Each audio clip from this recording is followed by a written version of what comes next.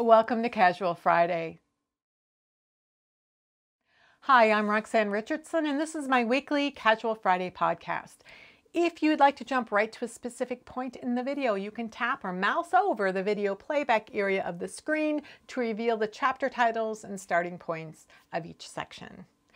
In this week's podcast, I have an update on my spinning breed study. I have an update on my knee socks, toe-up knee socks explorations. I have an update on my 1950s vintage RAGLAN jacket, and I have an update on my reverse engineered sweater that is my next sweater project on the needles. So let's get started. If you are a fan of tidbits, which I certainly am, I don't have any this week, in part because we lost internet connection earlier this week and we were out for several days. So typically the way I get my tidbits is just by monitoring my social media throughout the day. And since the only access to the internet I had was on my phone, and I really don't like to use the internet on my phone, I didn't really find that much this week. But tidbits will be back next week. This week was my 5th week of the breed study, and the goal was to spin and ply a Dorset horn. I not only did that, but I also spun and plied a yarn called eider, which is also known as the German white-faced mutton sheep. So I now have 6 yarns, and all of them started out as combed top, and all of them were spun with a short forward draw and then with a 2-ply, except for these two. This one was carded first, and then it was a woolen spun, use a long draw method. And for this one, I did a finer spinning of my singles for using the short forward draw, but for both of these I used a chain plying method that creates a 3-ply. So it's really interesting to see the variation in natural colors. I'm becoming more used to a 2-ply yarn, for one thing, but also I'm much happier just with the resulting yarns that I'm spinning than I was in the past, when I think I had a tendency to create like really hard rope-like yarn that wasn't fun to knit with. Now I haven't knit with any of this yet, so my hope is, since I'm ahead on my spinning, that next week I can start doing some kind of knitting with these different yarns and see how they work out. But I just wanted to give you that update on these different, on my spinning, that it's going along. It's so much easier for me to just sit and spin now, and I'm really enjoying it. And I've actually ordered a few more bobbins for my wheel because I only had 4. I do have some storage bobbins, but I just wanted to have some more bobbins that I could be using in case I wanted to switch between a breed study or something else that was going to take longer. I wanted to be able to do that, so I ordered some more bobbins, which is exciting for me. That's just my brief update on what's going on with the breed study. So the past couple of weeks I have been knitting one single sock after the other in toe up, and I've been using different toes and heels, but one of the things I've been interested in is the shaping and fit of a knee sock, and figuring out exactly what amount of negative ease would work best for that. And so I've just been using kind of my own instincts as a very experienced sock knitter in my understanding about negative ease and how that contributes to helping socks stay up, to kind of figure this out. And I've been asking you guys if you have any experience with knee socks and what you've done in order to keep them up. And in particular, I was interested in the amount of negative ease that maybe you have used. Now, several of you recommended Kate Atherley's book on custom socks. So I went to the textile center here in town the other day. The library is now open, like you can actually go in and look at the books. up until recently, you could reserve a book and then curbside pickup, get it on certain days of the week, but now I could actually go to the Textile Center library. So I went there, I went to the sock section, I pulled out probably 10 different books on socks that would include knee socks, including Kate's book, and I kind of just looked through to see what they were saying about keeping socks up and what they were saying about negative ease. And what Kate is saying is what I kind of figured out on my own, that 20% negative ease for the calf and maybe 25% for the part where the cuff is, that's right below the knee, in order to make that snugger. That was kind of my sense, was 20 to 25% negative ease, and maybe going down a needle size for the ribbing at the cuff in order to make it even firmer. So I've been trying a few different things. So that was nice to see that we had the same thinking on that. Now, a number of people commented that when they were growing up, especially the people there's a number of people in Europe who said, like one of them said when she was growing up, she had store-bought knee socks, and also she had knee socks that were knit by her grandmother. And in both cases, they were sloppy and they always fell down. And I think that was the person who mentioned that they used elastic bands to hold their socks up. And I thought, oh, that's interesting. And it wasn't until later that day I was sitting at the kitchen table talking to my husband about knee socks, and on the table there were two of these that must have been around some mail or something like that we'd gotten delivered. And I thought, oh, elastic band, that's what I would call a rubber band.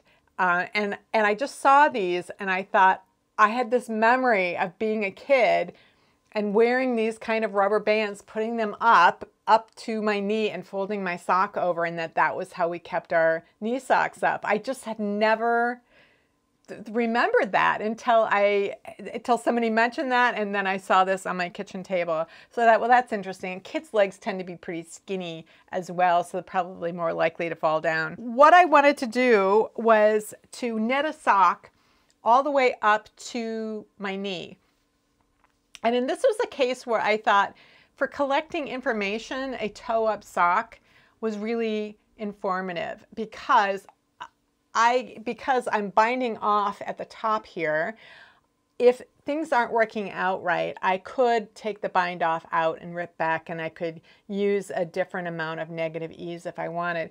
So what I wanted to do was to knit a sock that went all the way up to my knee, and then I just wore it around the house for about 2.5 hours, of pretty much all afternoon. I was sitting down, then I'd get up and I'd go downstairs and do some laundry, or I'd fix myself some lunch, when I was going up and down the stairs and doing different things. And I was very conscious that I'm not supposed to touch my sock, because I did have a feeling early on that it had slipped a little bit.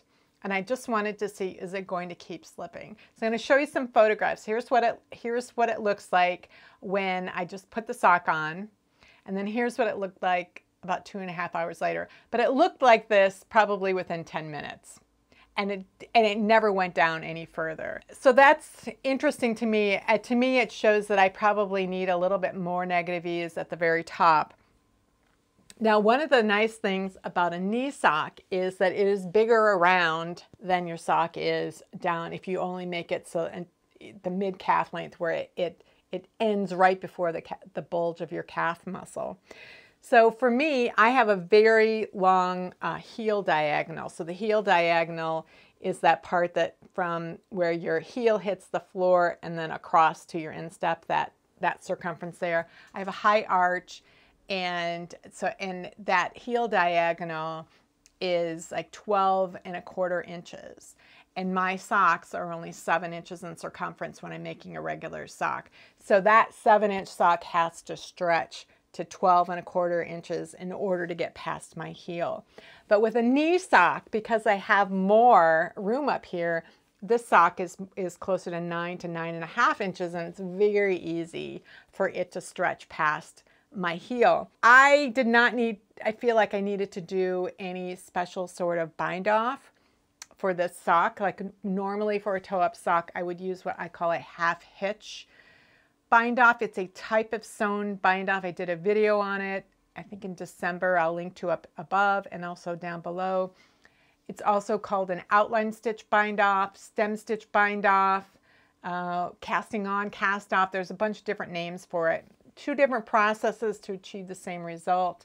And the one in Principles of Knitting by June Hemmons Hyatt, she calls it the half-hitch bind off.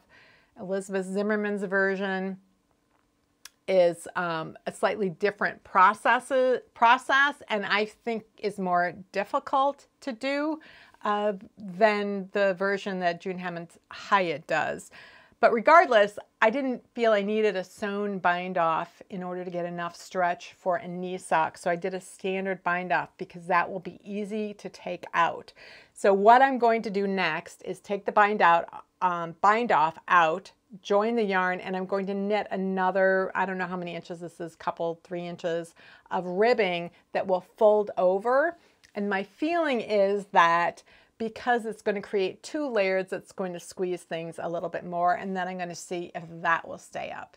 And if it doesn't, then I know that I might need to do some more shaping above the point where I get that final calf shaping. So I'm just playing around with things, but that for me, the toe up is definitely an advantage in terms of trying to tweak this part up here in order to get a good fit.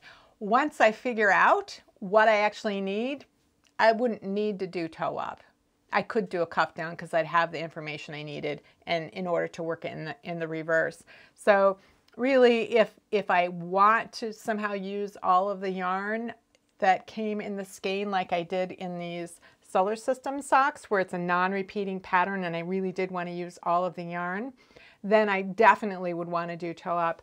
The thing is about this particular skein is that the sock ends up at a weird place in the middle of my calf, which may not be the most ideal location for where a sock ends. And I probably could have gone with more negative ease or gone down a needle size for the ribbing for this particular sock because it does want to just slide down my leg just a little bit. It doesn't go down to my ankles, but it does want to just kind of go down a little bit. So all of this is just like a fact-finding mission. Now I did get a comment from one person who hadn't knit very many pairs of socks, but she had knit a pair of knee socks and she said they fit her really well. And she gave me the best information. She told me the pattern. She told me the gauge that the pattern called for and the stitch count so I could tell how big around the sock was supposed to be. She told me her measurements. So she told me what her calf and ankle measurements were so that I could compare the circumference of the sock to the circumference of her leg and I could calculate the amount of negative ease. And so that was really, really helpful. I was really curious about the particular sock pattern that she told me about. It was a Peyton's pattern. It was from 1969. I'll put an image of the cover up here on the screen. And so out of curiosity, I started Googling for it, and I did find a seller in the UK who had it for only a couple of pounds, but wouldn't ship to the US. But then I remembered I am a member of the Knitting and Crochet Guild of the UK, and one of the benefits of membership is that they have the entire back catalog of all Peyton's patterns. And many of them are still under copyright. They're less than 70 years old, so they're still under copyright. But Peyton's has given the Guild permission to give members a personal copy, a digitized, scanned copy of it. It's got watermarks all over it, so you can't like think, oh, I'm going to get all of these Peyton's patterns and then sell them on the internet. You can't do that. You shouldn't do that anyway. But I got the pattern and I was reading through. It was really interesting to see how it was constructed. And I got to the heel. And the heel was a type of short row heel using a technique that I had seen in short row heels in the late 19th century and early 20th century. And it's been a fascinating technique that I've been kind of playing around a little bit to see if I could figure out more exactly what the intent was based on how it's described. At some point I will do a demonstration of this particular technique. But what's interesting to me was seeing that it was still in a sock in 1969, and it wasn't a wrap and turn short row heel. When I learned to knit socks in like 2005, all short row heels were wrap and turn short rows. And there were people who had blog posts about how you could use a yarn over short row, or how you could use Japanese short rows, or people were doing tutorials in different types of short rows. But patterns, published patterns, we're always using wrap and turn short rows anytime there's a short row. So I have been wondering when wrap and turn short rows became popularized, and like when they started showing up in sock patterns, because I don't think socks were terribly popular to knit in like the 70s and 80s, maybe, and probably even into the 90s. They weren't super popular, and it wasn't until self-striping yarn became a thing that they really took off, and then you start seeing really interesting sock patterns for women, because there weren't that many sock patterns for women before this either. Sometimes you'd see a knee sock or stocking pattern, but most of the sock patterns were for children, men, or they were sports anklets for women. So this is what I've been really interested in seeing, is this change in sock patterns being sort of aimed at women's feet rather than at men's feet. And I've been particularly interested in the short row heel. So any of you longtime sock knitters who have done short row heels forever, I would be really interested in knowing what kind of short row technique you used in your socks. Now I know if you're from Germany, you probably were using what we call the German short rows, or the double stitch short rows for the yo-yo heel or boomerang heel method. So I would expect to hear that from people in Germany, but I'm wondering about other parts of Europe and also in the United States, if you have a memory of when you started using short rows, and were they wrap and turn short rows. I have a suspicion that wrap and turn short rows became sort of ubiquitous, at least for a while, because of the influence of Barbara Walker and Elizabeth Zimmerman, because they're like hugely influential in so many ways. But I'm starting to think that it was about them, because when I went to the Textile Center and was looking at these books, I did find a book that was published in, I think, the early 1990s by Priscilla Gibson Roberts, and she was showing a short row heel, but it was using yarn over short rows. It wasn't wrap and turn, which I thought was interesting.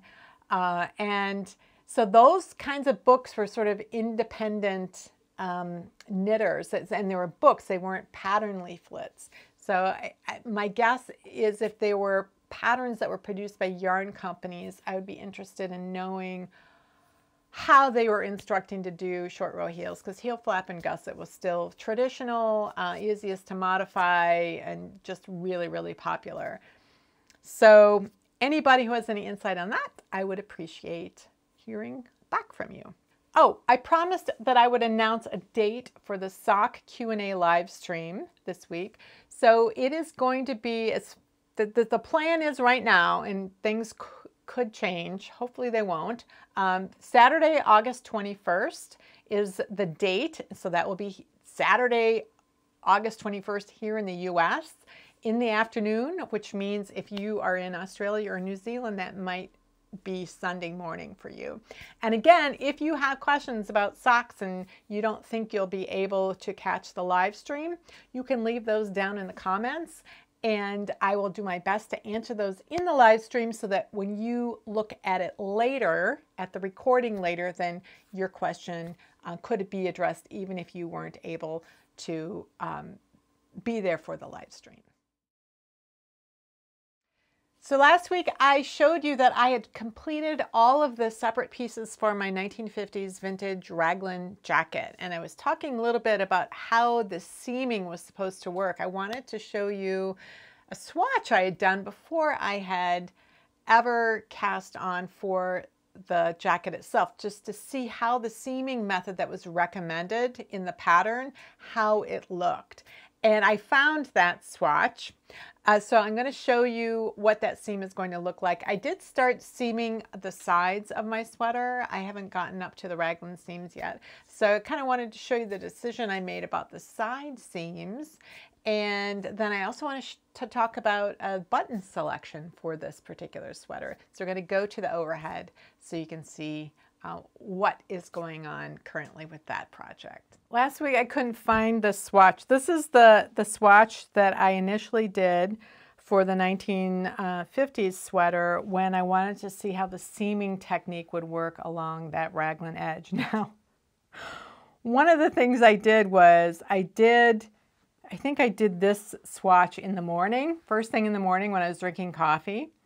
And then I did this swatch right here in the evening, probably after I'd had a beer or a glass of wine or something. And they're different gauges. I think I used different needles. I didn't write down what needle size, and I'd done them, you know, 12 or 14 hours apart from each other. So this is at a firmer gauge than this is. So it changes the look of the seam a little bit, but I think you can maybe get the idea. So this is a flat seam, and I will demonstrate it at some point, but this is the result of the flat seam.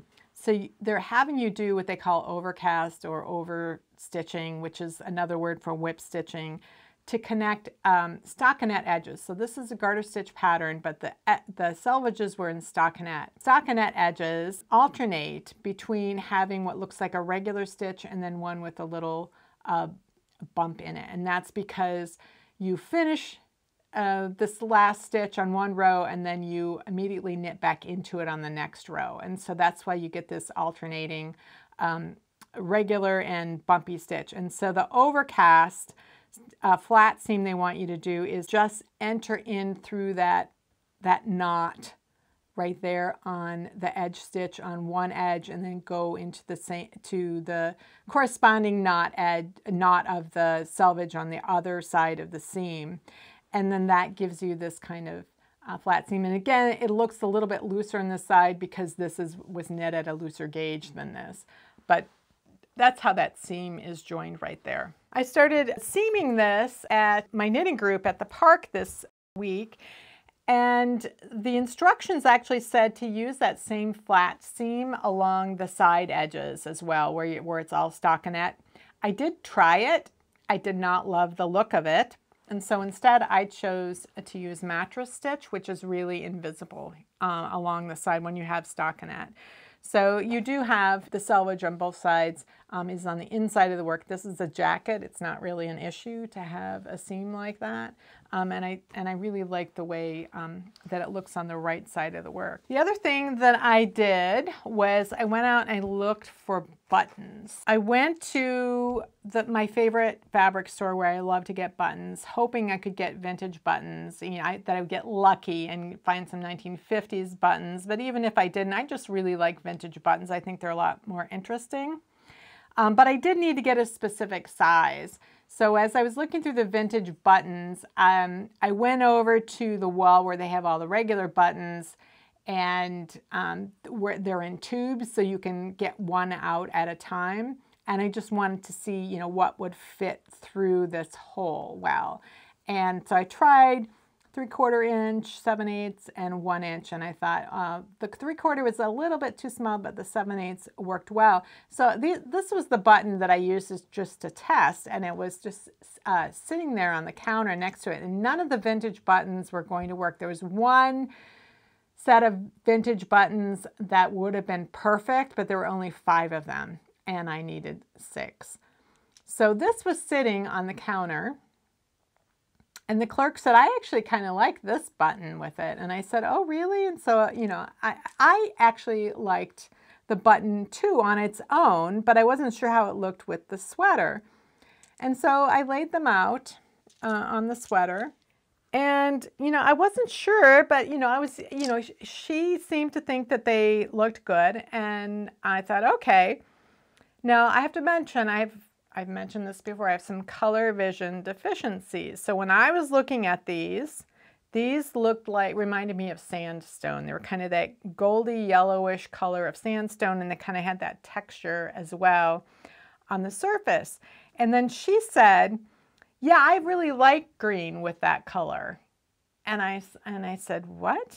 The buttons are green?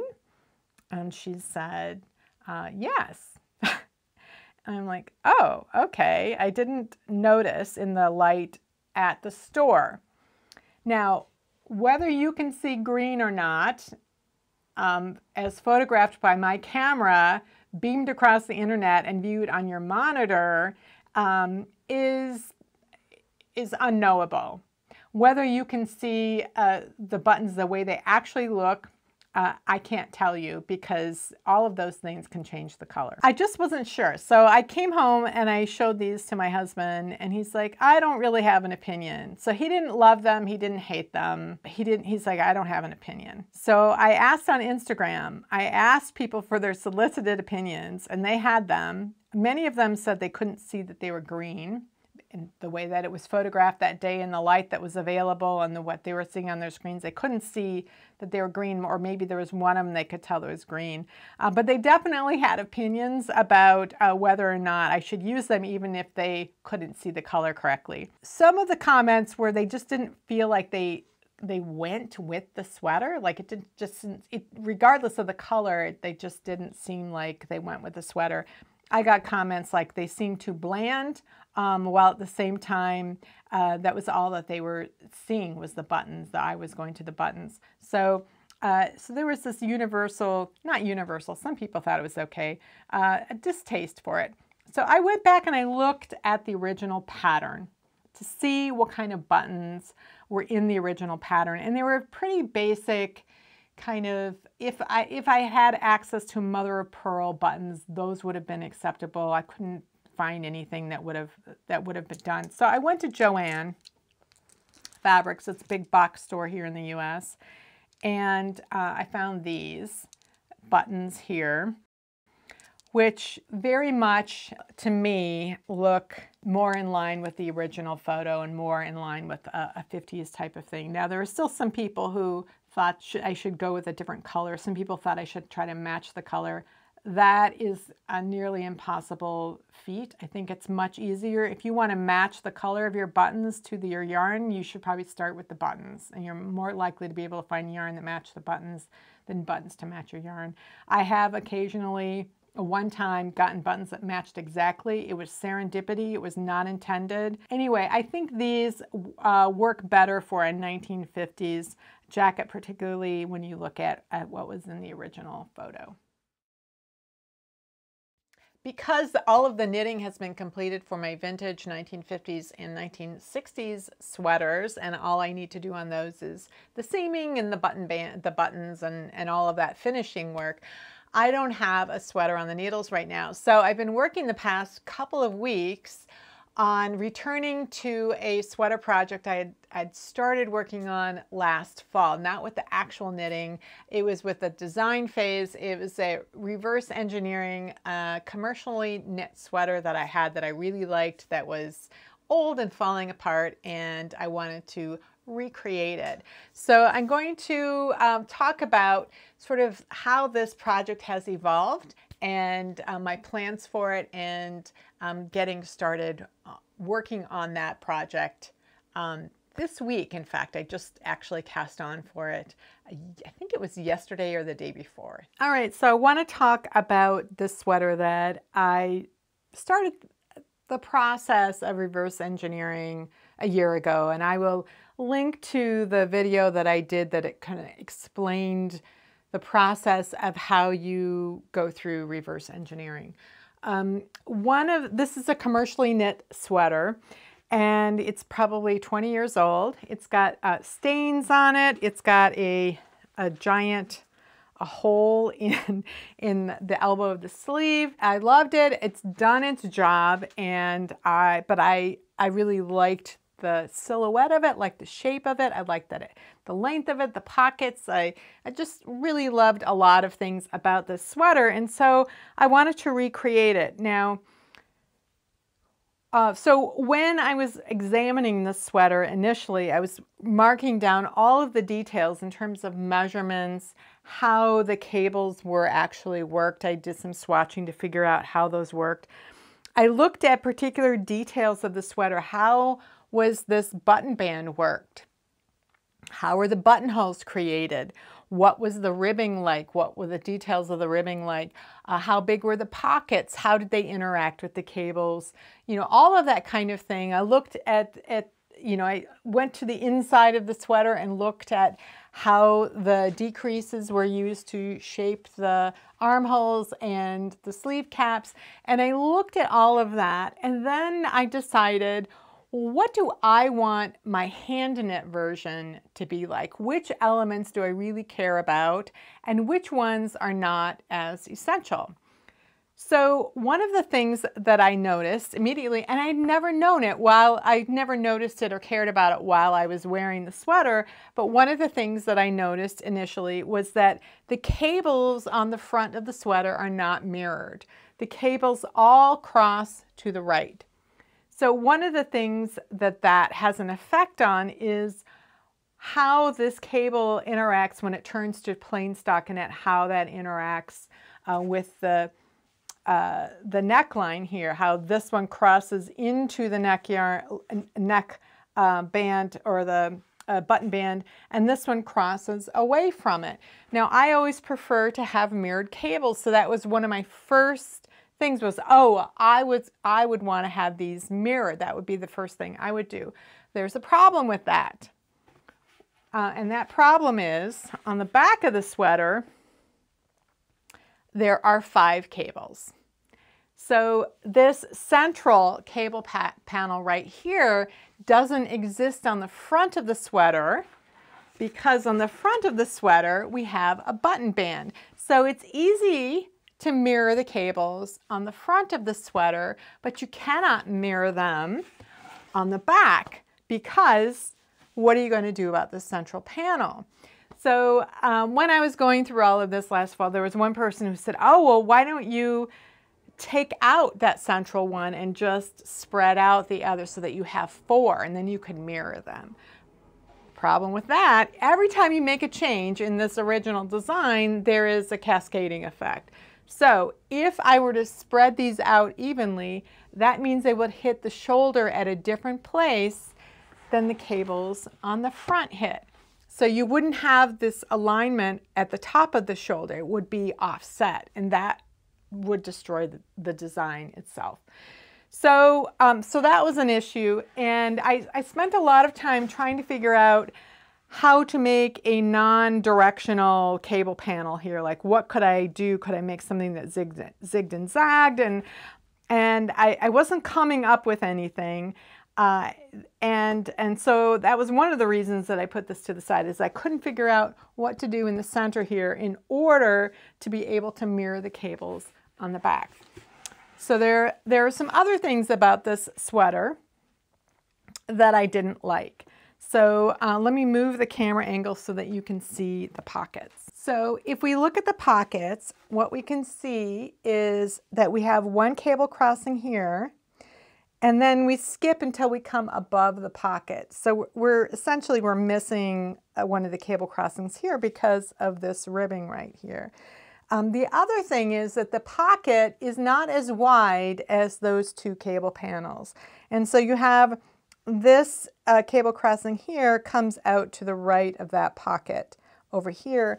And because these are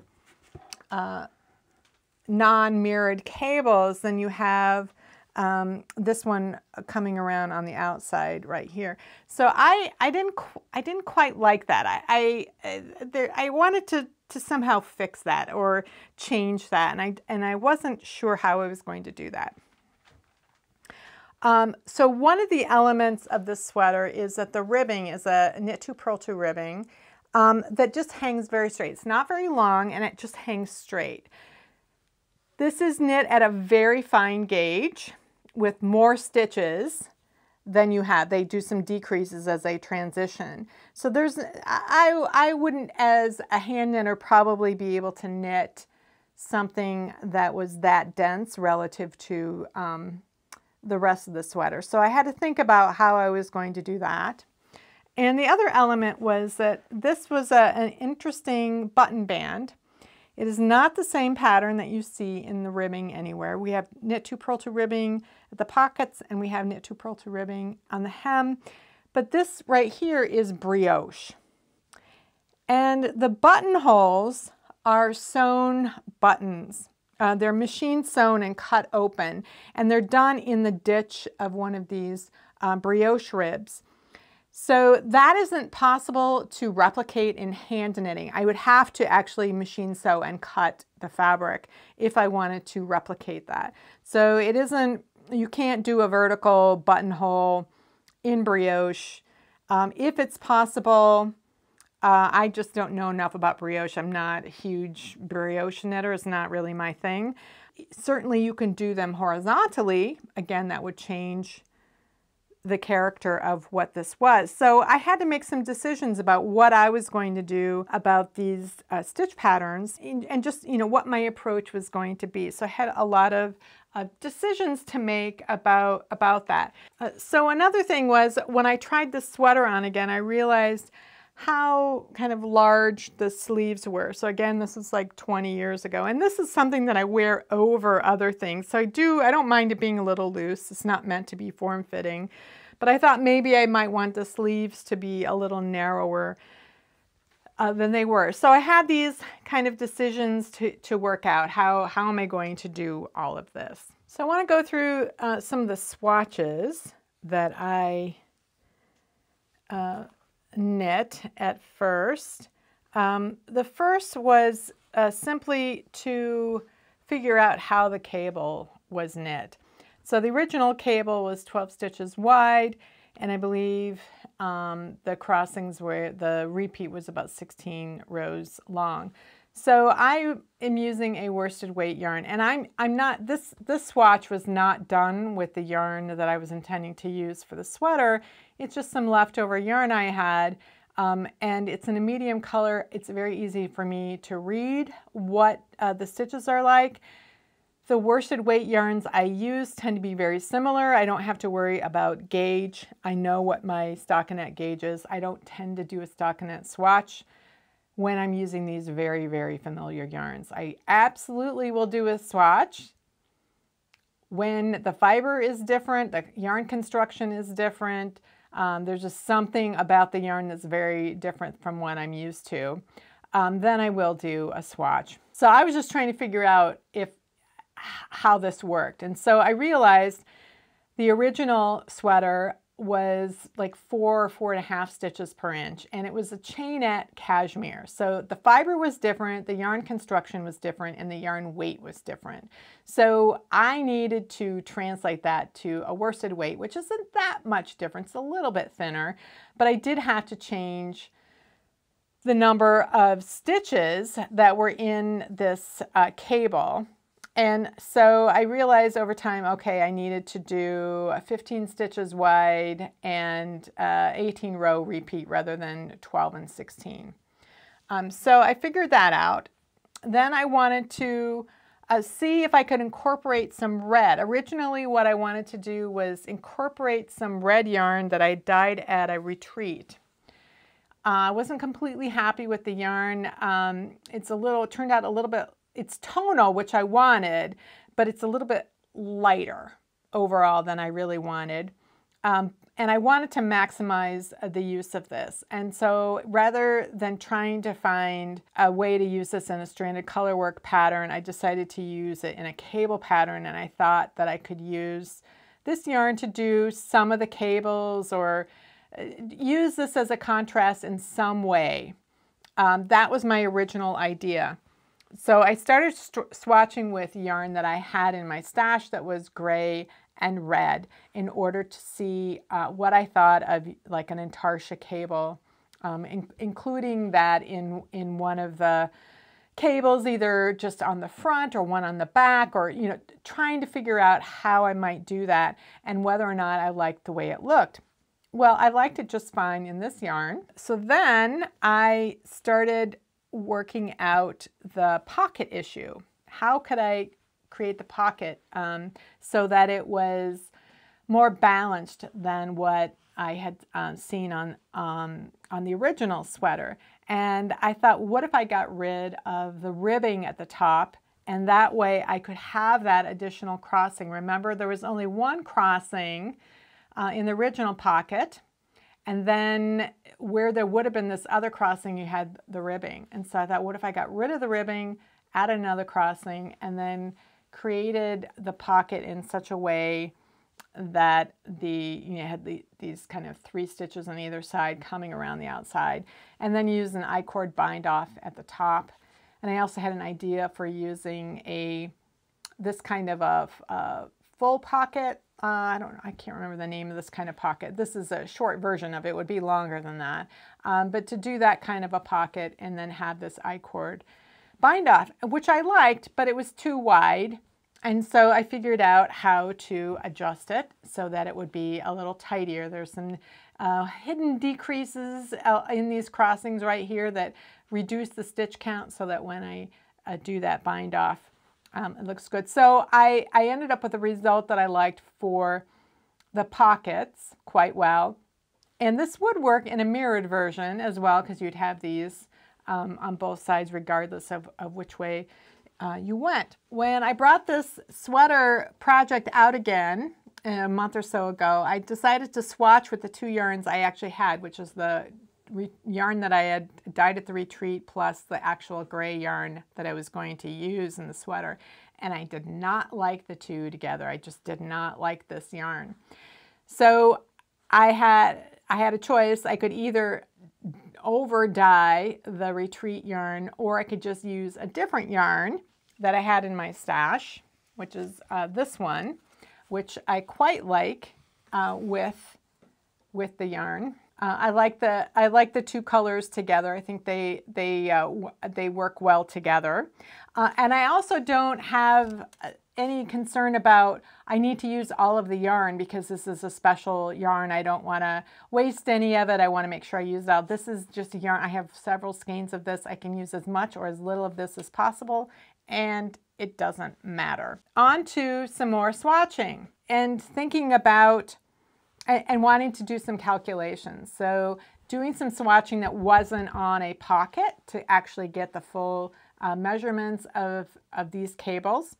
And then once again thinking about what I can do with that middle back panel of the sweater so that I can mirror the cables on the front and the back of the sweater, and figure out what I could do.